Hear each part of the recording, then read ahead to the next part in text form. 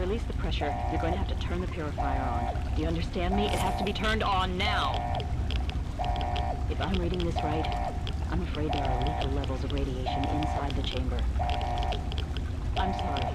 I wish there was some other way, but there's just no time. It has to be done now, or the damage will be catastrophic. Well, so much for celebrating. We have to do this right now, or who knows how bad it'll be. One of us has to go in there. I won't forget what you've done here. No one will. Thank you.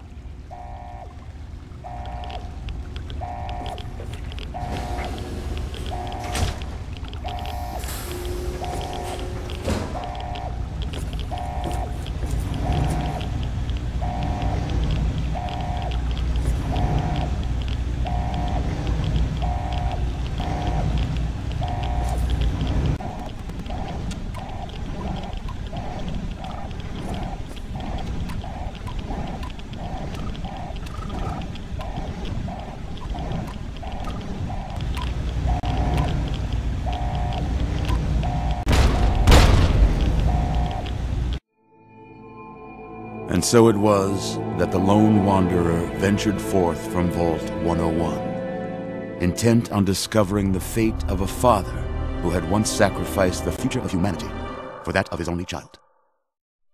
The Capital Wasteland proved a cruel, inhospitable place, but the lone wanderer refused to surrender to the vice of so many others. The values passed on from father to child, selflessness, compassion, honor, guided this noble soul through countless trials and triumphs.